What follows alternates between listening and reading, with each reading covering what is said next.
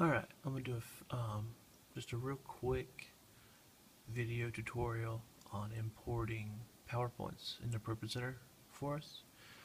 Currently I already have created the running announcements, is what we're going to import in this video.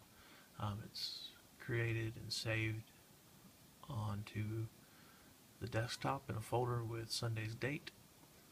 All that side of it is pretty just self-explanatory, but to import that into ProPresenter, what we're going to do is File, Import.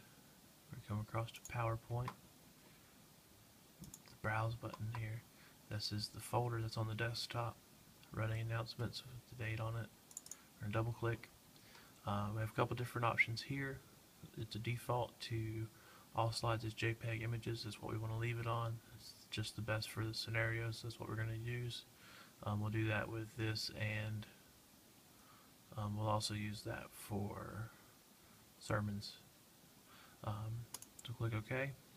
We'll give it just a second here. It's kind of a large PowerPoint file, and then it should load onto the screen here. The big difference between this and when we had Sunday Plus was if whatever you did on your PowerPoint was like that when it brought it into Sunday Plus. On this, there's a couple differences. It won't automatically move to the next slide. It won't do that. We'll have to do that ourselves. And also, if there's a slide that's you've hidden in PowerPoint, it won't automatically hide that. So if there was a file you didn't, or if there's a slide I should say, you didn't want people to see, what you'll do is come back to it, right click, and there's a disable slide feature. You're going to click on that. The only other thing is, obviously I said it won't do it by itself to move forward. So we're going to Control A to select all, right click, go to next timer, and we want that to be 10 seconds. Okay.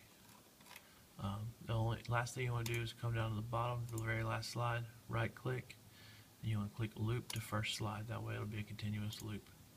And that's it for running announcements.